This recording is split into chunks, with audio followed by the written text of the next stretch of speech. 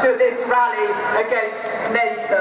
I'm very pleased to welcome our first speaker, Bethan Jenkins, Assembly Member for the Wales Assembly, a long-standing peace and anti-war activist. Please welcome Bethan Jenkins.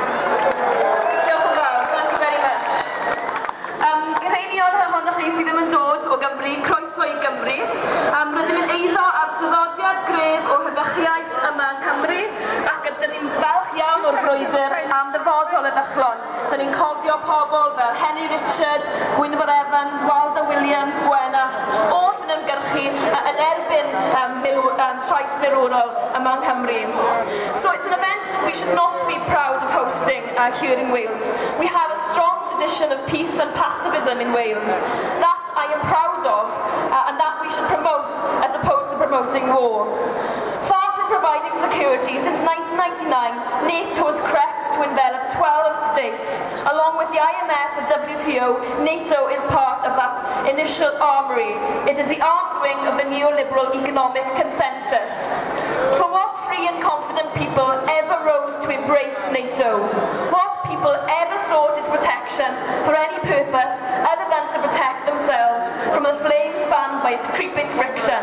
NATO is no solution to the vandalism that NATO has already inflicted. Under NATO, the logic of security is dominion. Protection can only be extorted at the price of domination. And what a price! It is suggested that the Trident nuclear delivery system might cost you £34 billion. And why? So that a single missile might simultaneously incinerate 5 cities as opposed to the more modest 3. We are told that global respect can only be gained by swaggering through the world whilst flaunting such obscene trophies. It would appear that a place amongst the first leagues of nations is not earned through compassion, ambition or collective feat, nor through the elimination of poverty, suffering and inequality. Rather, we must pay so that our leaders can wear the fetishes of destruction around their necks. And then what about those strong men, those evildoers?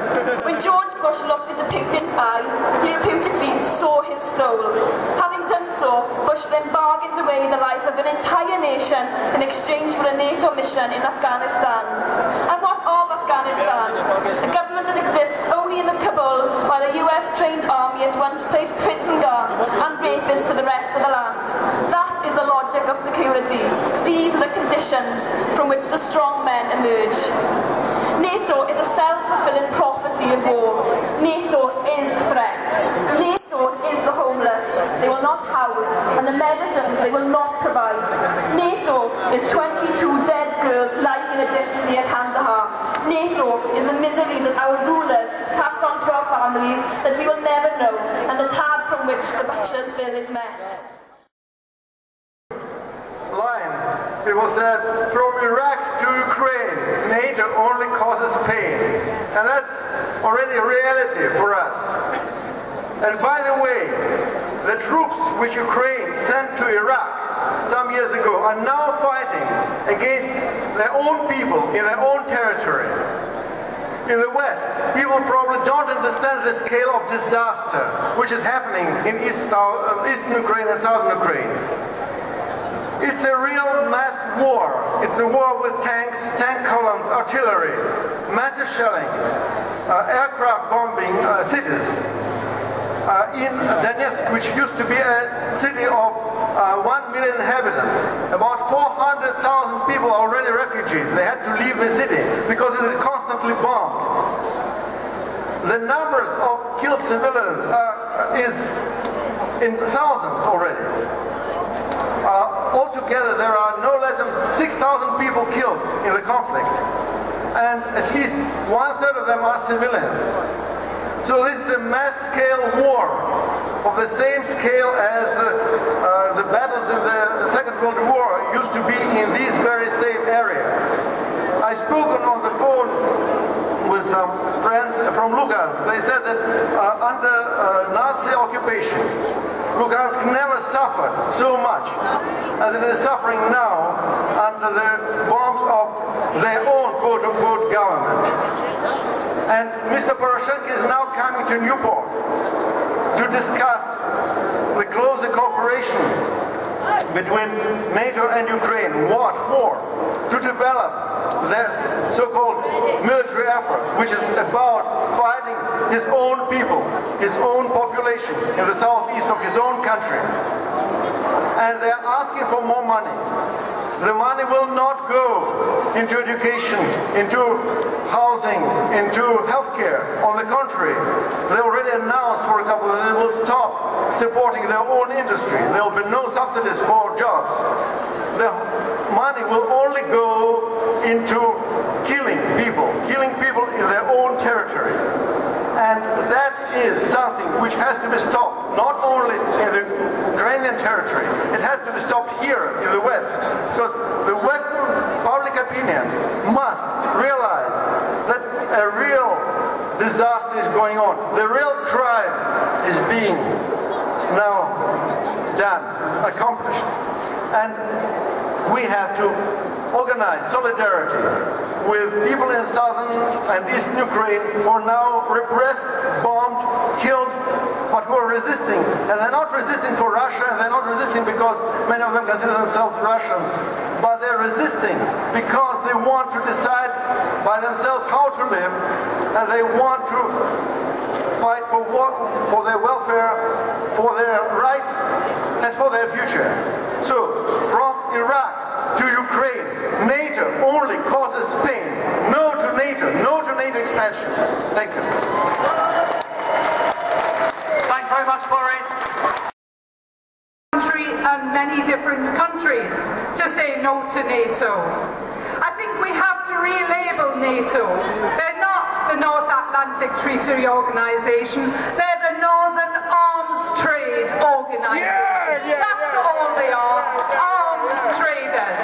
And who do they supply? They supply Saudi Arabia. Who do they supply their arms to?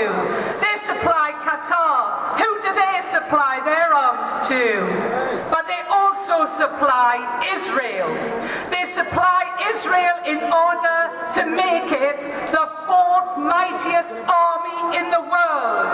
And they can do that because the United States gives them $3 billion every year to spend on American weapons. And what Israel does with those weapons is to hold the Palestinian people hostage. And the Palestinian people have been hostage in their own land for 66 years now. We've just been witnessing the slaughter in Gaza. And friends, I know we know the figures. More than 2,000 murdered, tens of thousands injured, hundreds of thousands made homeless. And there's supposed to be a truce today, but make no mistake about it, I don't want anybody to be under any illusions. The purpose of the Israeli state is to destroy the Palestinian people and to send them off the land, and they've been doing this for 66 years. And while they're doing it, the same world leaders that are going to meet in Newport next weekend do nothing. They do nothing while they watch this slaughter, and they agree with Israel's continuing expansionist colonial policy in Gaza, the West Bank and East Jerusalem. But it's simply another installment because, as I've said, they've been doing this for 66 years. In 1948, in the spring and summer, they destroyed 267 Palestinian villages and forced the people to become refugees in what is now the Gaza Strip. And they've continued their projection to kill the refugees, to get rid of the Palestinians. In January 49, they bombed the food distribution centres in Khan Yunis and Deir el-Balah. In 1953, Ariel Sharon attacked Burej camp, and they've gone on and on. And the language that they've used in their grotesque justifications, as if there could be any, has been the language of ethnic cleansing, the language of apartheid, the language of imperialism. What we've got want to do from today is to say that actions like this have to be continued time after time after time. Yes, against NATO, but also against Israel. We must make Israel a pariah country. We must boycott Israeli goods. We must call for sanctions against Israel. We must end European taxpayers subsidizing Israel as we do all the time. The Palestine Solidarity Campaign is working tirelessly to this end. And on the 9th of September, we've got a national lobby of Parliament. Be there, make the MPs and this shameful government put a stop to its support and complicity for Israel. It's us, the people, who can change history against NATO and against Israel. Free, free Palestine! Thanks very much indeed, Betty. It's a real honour to welcome our next speaker. Margaretta Darcy is an activist in Ireland at the Shannon Airport, protesting against the illegal use of that airport for US war missions. She's straight from serving in prison for being on the runway there to stop the planes. Please welcome Margaretta Darcy.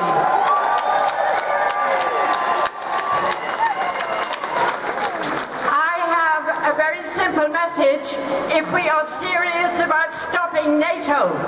This morning when we were flying out of Shannon, hundreds of American troops were going out to Europe to kill Amen.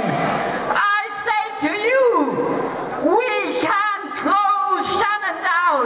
Shannon is the entrance to Europe. We have thousands of American troops going through. We have drones going through.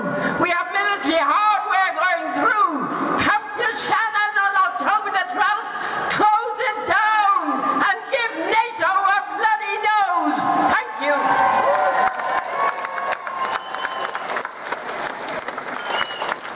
Looking around the world at the moment, it looks more dangerous, more volatile and more violent than at any time since the Second World War. And our next speaker is the convener of the Stop the War Coalition, one of the founder members of Stop the War, Lindsay German. Give her a big round of applause. David Cameron said yesterday that there was an increased terror threat here in Britain. Some of us who've organised demonstrations for many years know that they say this very often when we have a big demonstration against a G8 summit or a NATO summit. But we should send a very clear message to Cameron today. If there is an increased terror threat in this country, there is only one group of people responsible for it, and that is the people who've taken us into illegal wars over the last 12, 13 years. It's the people who have destroyed the lives of millions in Iraq, Afghanistan, Libya, and now they're trying to do it again in Iraq and in Ukraine. So when we say that we are going to demonstrate here, we're standing up not just for our right to protest, not just against the Islamophobia and attacks on civil liberties which Cameron is bringing to us, not just against the fences which are surrounding the luxury hotels and Cardiff Castle and all the other places. We're also standing in solidarity with the people of Iraq, with the people of Palestine, and with the people of the Ukraine. And we have a message to David Cameron as well. This summit, which is taking place this week in NATO in Newport, is not a summit for peace, it is a summit for war. They are going to increase the enlargement of NATO to the east with all the threats that that brings to further war in the Ukraine. They are already bombing in Iraq. What an absolute disgrace after the terrible casualties they've already committed over the last decade or so in Iraq. They caused the crisis in Iraq. Where do people think ISIS came from? They came from the division of the country, the creation of sectarianism, and the funding of ISIS from countries like Saudi Arabia, which are allies of the West. So they are banging the drum for war, and we are here to say no to war. We don't want war in Iraq, we don't want war in Ukraine, we don't want war anywhere. And when they say to us, as they are going to do this week, that every NATO country has to increase its defence spending as a result of the supposed Russian threat, we should say, is this what people in Newport really need, or anywhere else in this country? Do we really need more police? Do we really need more barricades? Do we really need more weapons of mass destruction, which are now killing thousands every week in the Middle East? Or do we need hospitals and schools and houses and all the other things that people don't have? So thank you everybody for coming today. Thank you for everything you've done. We have a whole week of protest that we want you to be part of. But remember, when they tell their lies about war, and they are telling lies about war, every day is the Russian threat, it's the ISIS threat, it's the Hamas threat, it's somebody's threat. No, it's their threat, and they're the people that we have to oppose. Thank you very much.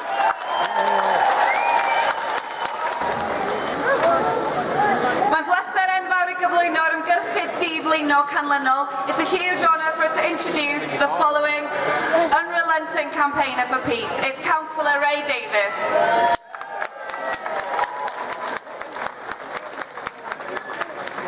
Croeso I pobl dod o Llundain, and croeso I pobl yn dod I demonstrate yma.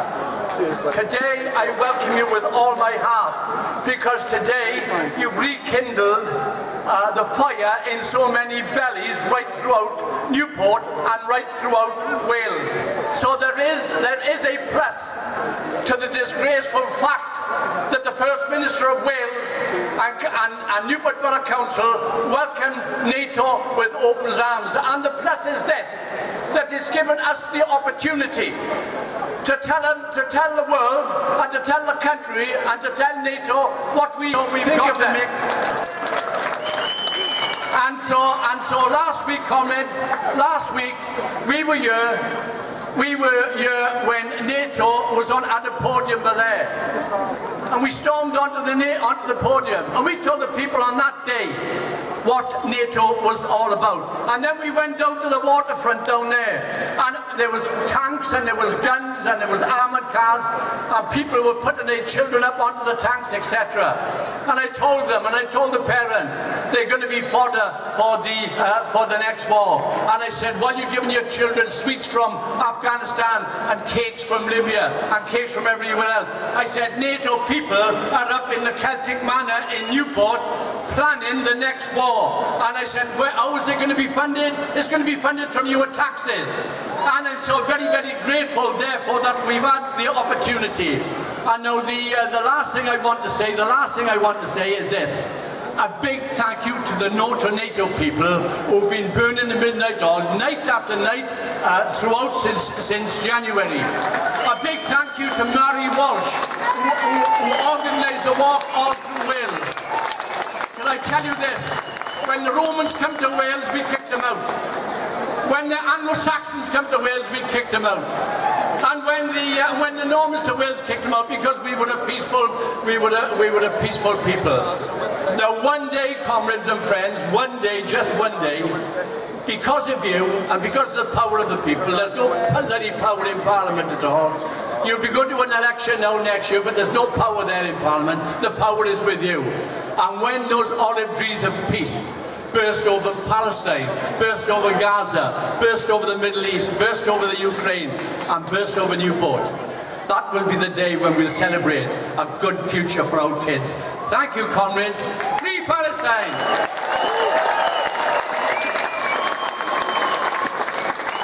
Very much indeed, Ray. I know we all celebrate the diversity of our movement and the unity of our movement. It's therefore a great pleasure to welcome Dean Ahmed from the Council of Mosques and Muslim Organisations in Newport. Welcome, Dean. Ladies and gentlemen, gentlemen, croeso cynnes I bawb. As a Newportonian, all of my life, I have never before felt like a stranger in my own city. But NATO is coming to Newport, so we have miles of fencing erected, our schools are to be closed, our businesses disrupted, and our roads barricaded. It's reported that the cost of this two-day summit to be in the region of £50 million, which is, by the way, paid for by you and me. There's a lot to be said about our so-called democratically elected representatives and leaders who feel that they have to barricade themselves behind walls of steel in order to feel safe. If our leaders had not waged illegal, direct and proxy wars in Iraq, in Afghanistan, in Libya, in Syria, in Gaza, and now are planning for new wars in Iran and Ukraine, and other parts of the world, murdering and maiming millions and millions of innocent lives, radicalizing and feeding extremism throughout the world. Perhaps their safety here in Newport would not be in question. Perhaps the wall of steel that they have erected to keep us all out need not have been erected. NATO is not a force for good. It's a tool used by our leaders to wage illegal wars in our name against innocent lives throughout the world for big business interests, for themselves and for their cronies. Our governments are guilty of supplying weapons to terrorist states like the murderous Zionist occupier that is Israel. It is guilty of supplying weapons of mass destruction to their proxies throughout the world. It is guilty for planning and implementing the divide and conquer rule throughout the world with no cost of innocent lives of men, women and children taken into account. So as long as big business keeps making the money and keeps it rolling in, everything stays the same. Today we must say no to NATO, no to foreign sponsorship of state terror, no to direct intervention, and no to new wars. No to supplying despotic governments with weapons of mass destruction, and no to lying to us anymore about their true intentions. Our governments should only go to war in true self-defense. No to NATO is no to more war. Thank you. Thanks very much, Dean. Our next speaker comes from a NATO-free country, partly because of the efforts of his own party. He's a senator with Sinn Féin from Ireland. Give him a big round of applause to David Cullinan.